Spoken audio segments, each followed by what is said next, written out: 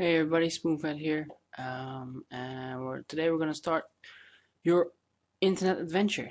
We did some things on the internet already, of course. We've seen how we could download programs. We've seen how we could get a new browser, but today we're gonna really start everything that will lead up to hopefully a cool quest of knowledge and basically fun.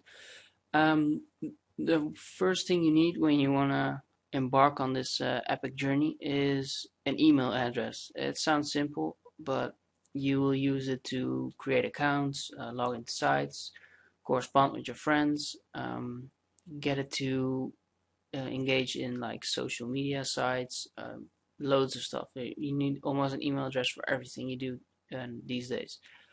So there are basically three great providers of free email addresses out there, which work, gives you loads of space and abilities to do pretty much anything you want.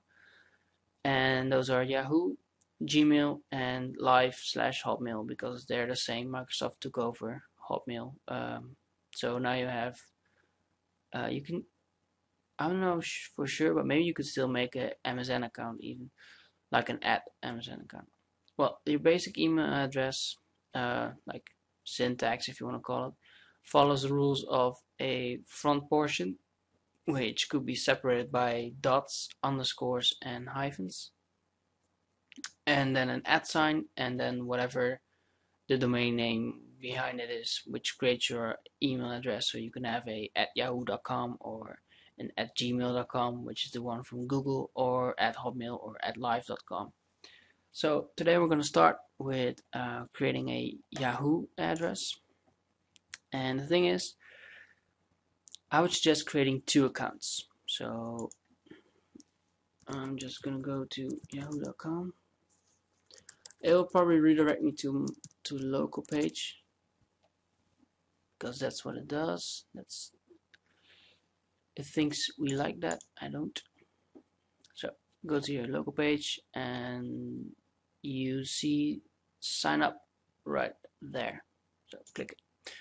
I was talking about making two accounts. The reason why is you can basically have one account for your correspondence to friends and have another account for doing the logins and getting newsletters on that, and just have basically or trying out new things. You sometimes you want to try out a thing, you're not really sure if it's safe or whatever. Just use your other account and use two different passwords between them. Well, we're just going to go through this form. So I'm just going to do like so, like that. And here you can put in bogus information or real, doesn't matter. Let's see if that is there. You can choose between yahoo.com as an extension, Ymail, or Rocketmail. Well, I'm going to go for Ymail. I thought so. I already made this video once. Something went wrong with the audio, so I had to do it again. And this was the username I used then. I'm just going to make a simple change. Just going to do it like that. Maybe then that will work. Alright. Basically put in your password here, whichever one you want. This is also a good option for a second email address, that you can mail the password from this account to that one in case you ever lost it. Just gonna do some stupid questions here.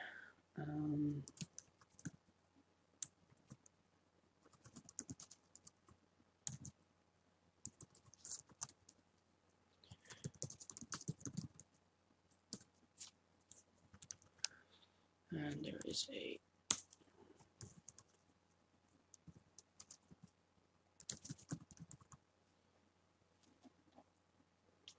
I blocked these out because otherwise you could use them to get my password and take over my account if you so wished, and I do not want that.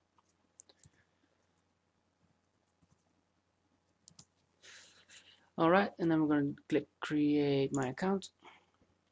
and we'll just, now again you can review the information here, you can write it down, you can print this page. One thing you could also do, which might not be as easy, is you can save the page as. So you're just going to go here, save page as, and then go to, just make a folder here, and to make a folder anywhere, just right click and do new and select folder. Now the name of the folder will be HTML pages info. I'm going to go inside that folder, and below here you can select what you want. You can do only text, you can do only HTML, or you can do the complete thing, which has the pictures and buttons and CSS and all things. Complete is fine with me, and we'll call this Yahoo Mail. And basically, if you save that, you save this entire page with all the information in it. So you have it on your computer. It might not be that safe, because someone taking over your computer could easily look into that and see these answers to these questions and maybe take over your account. But or you can just print it out later on your own time and delete it then. So we're going to experience Yahoo right now. I'm going to do continue. And one thing we're going to do right now, because this has a bunch of loads of information, you can do stuff here, and we're just going to click mail.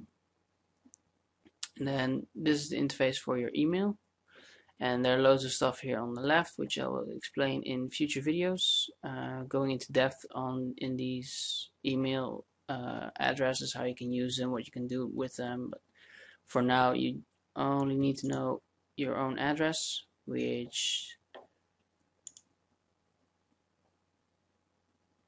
this is the start. You can look at them or whatever you want, but this is your address which you created.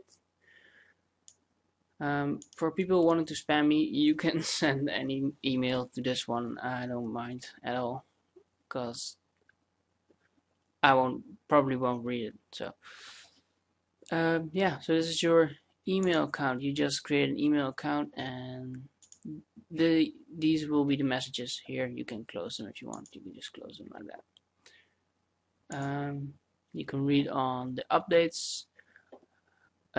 Basically, this is something we're gonna do later on. These icons here will be useful later on when we embark on the social media adventure. So this is it for creating a email address, and stick around. I'll put 2 links in the description of this video for creating a Gmail and a live/Yahoo account, or live/Hotmail account, I mean. So yeah, have fun with your new email address, and I'll see you next time.